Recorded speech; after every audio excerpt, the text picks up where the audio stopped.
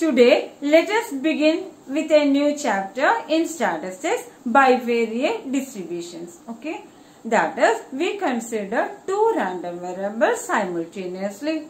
Already, we have discussed the probability function of a univariate random variable, that is, a random variable x having its PDF f of x in the discrete case or in the continuous case and with certain properties. Okay. Now we extend the results to the two-dimensional case, that is the case of two random variables x and y simultaneously. So firstly, we consider the definitions, then we will do the problems in this topic, okay, as usual.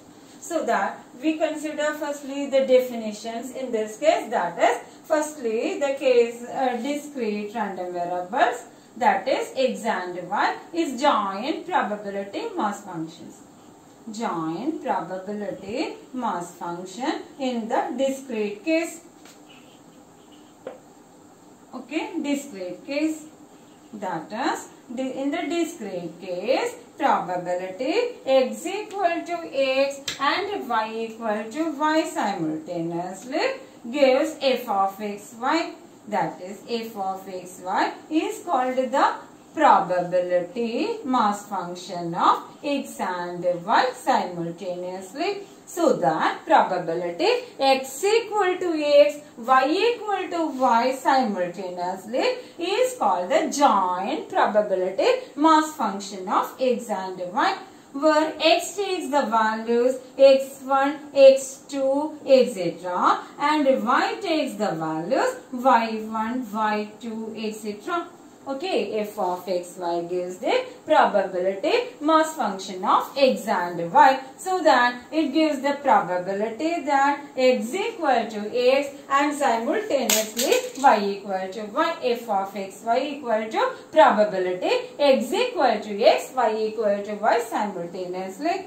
And hence we can represent this function as the probability function of x and y, x as a matrix form, as a matrix form, that is, x taking values x1, x2, etc. generally xi and up to xn. Okay, in the discrete case, and simultaneously y takes the values y1, y2, etc. Let us consider as yj and yn up to yn. Okay, so that probability x equal to x, y equal to y, fij or pij gives the probability x equal to x, y equal to y, y equal to y. Okay, and this satisfies, the function satisfies the properties. The function satisfies the properties f of x, y greater than or equal to 0 for all x, y, number 1, okay, and number 2, probability sigma over x, sigma over y, f of x, y equal to 1.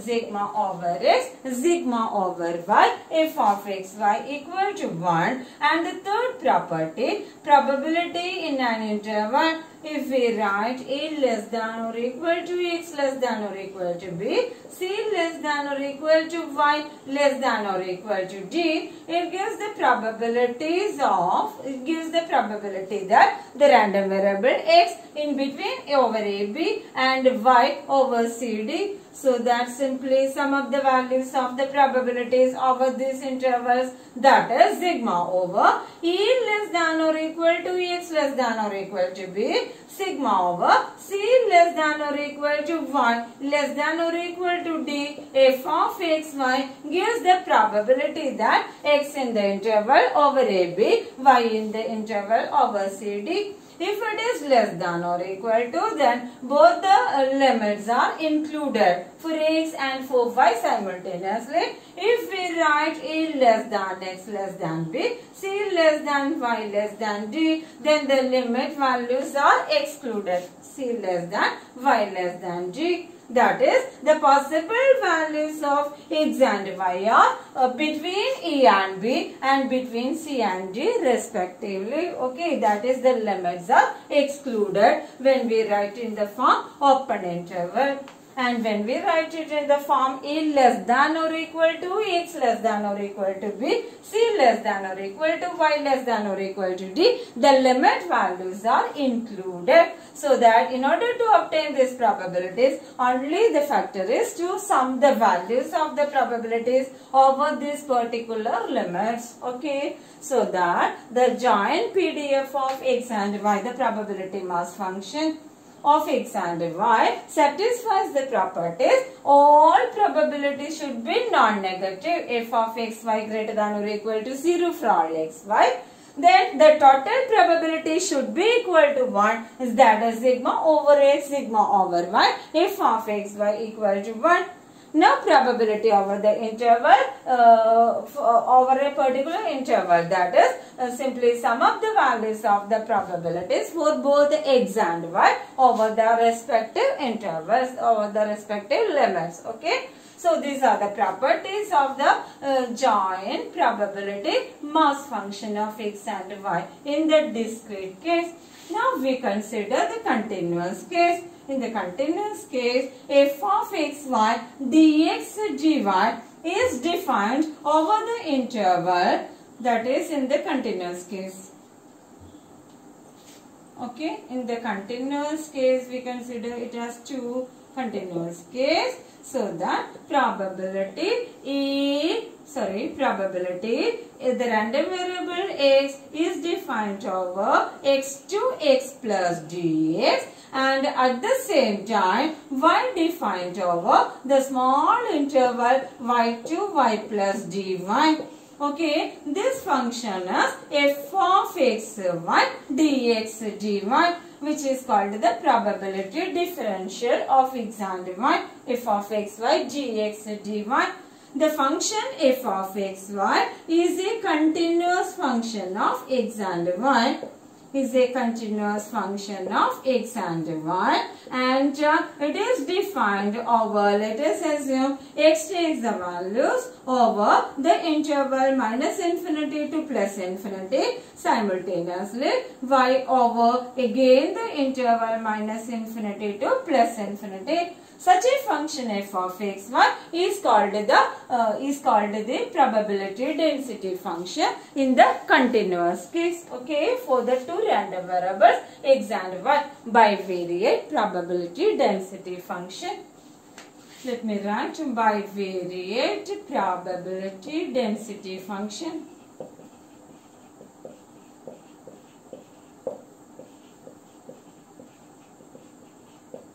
Okay, now also this f of xy satisfies the properties as in the discrete case, f of xy greater than or equal to 0 for all xy. Okay, number 2, in the discrete case we consider integral minus infinity to plus infinity for x and for y. Double integral over minus infinity to infinity f of xy dx dy equal to 1. And for the probability over the interval, that is probability a less than x less than b, c less than y less than g equal to, it is simply integral over ab integral over cd f of xy dx dy. Whereas in the univariate case we have the properties f of x dx is the probability that the random variable x is defined over the interval x to x plus dx and satisfies the properties f of x greater than or equal to 0 for all x, integral minus infinity to infinity f of x dx equal to 1, and probability a less than x less than b equal to integral over ab f of x dx. When we have only one variable, it is a univariate case. When we have two random variables, it is a bivariate case. Okay, that is, we have to consider x and y simultaneously. So that this f of xy is the probability density function of x and y.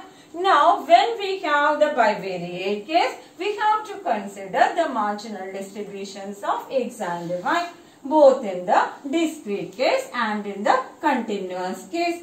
That is, marginal distributions of x and y.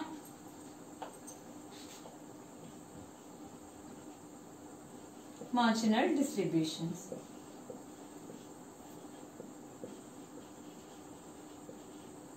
That is, in the discrete case, we have discrete case. First of all, discrete case, we have the probability function f of xy, the joint probability mass function, equal to probability x equal to x, y equal to y simultaneously. Okay, so that the marginal distributions of x and y are f1x equal to probability x equal to x for the particular x. So, it is equal to sigma over y f of x y.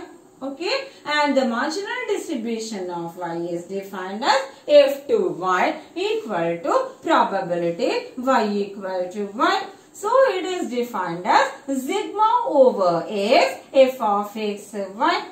That is, whenever we have the bivariate distribution in the matrix form, that is, we are given x and y simultaneously. For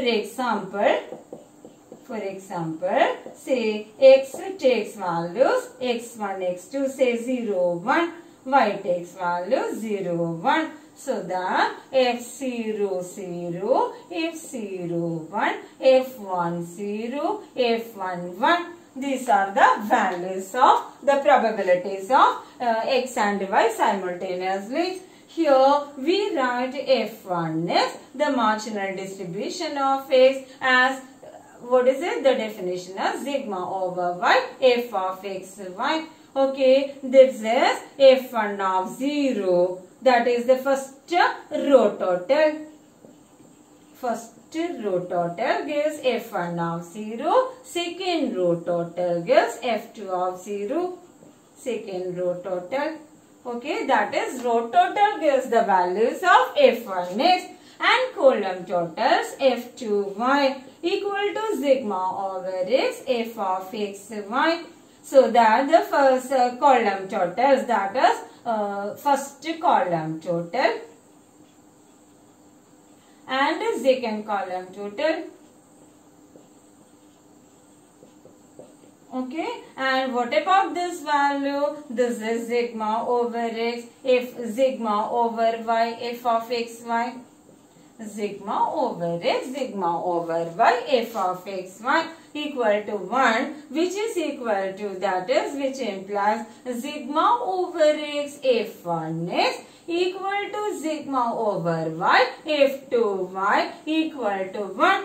The total of the row totals equal to 1. The total of the column totals equal to 1, which gives f sigma over x f1x equal to sigma over y f2y. That is, the grand total should be equal to 1. Okay, this is the example of a bivariate probability table.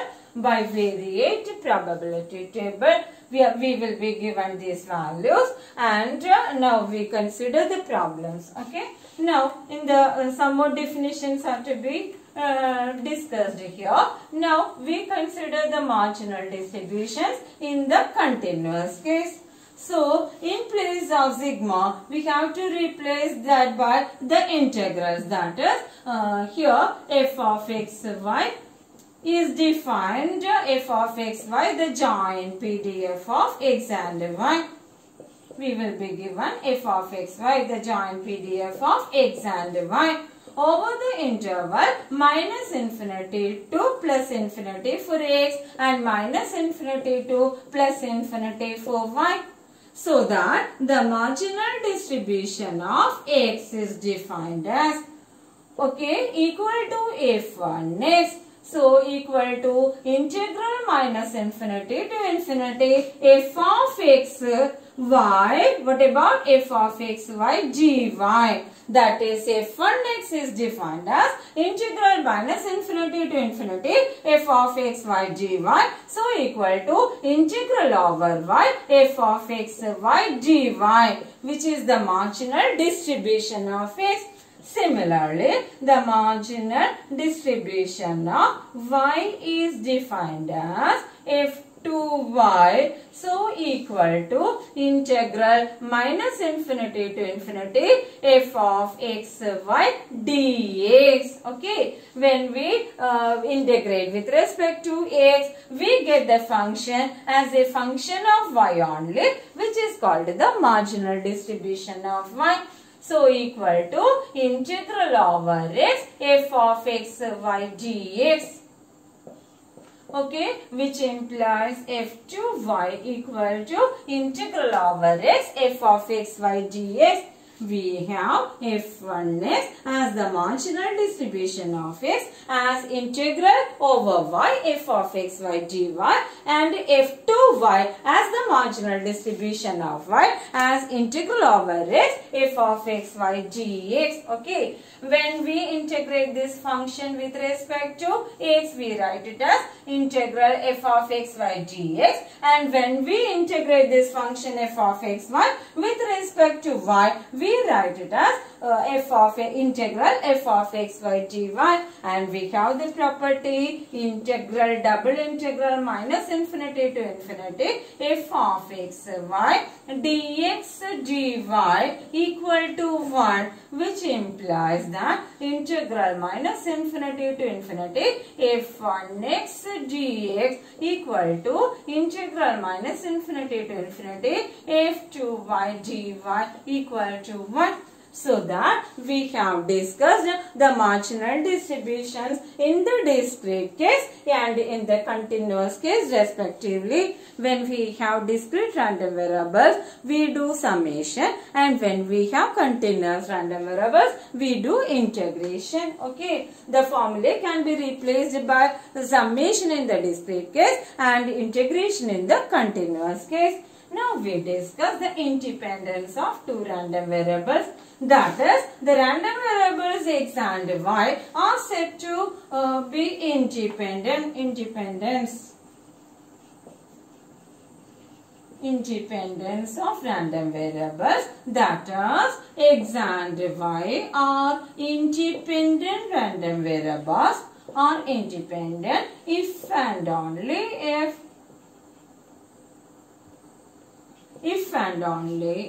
the joint PDF, if and only if the joint PDF f of xy equal to f1x into f2y. F of xy equal to f1x into f2y. If the variables, if we consider the discrete case, this conditions to be satisfied for all x and y. In the continuous case, the function to be satisfied, that is f of xy should be equal to f1x into f2y. Okay, thank you.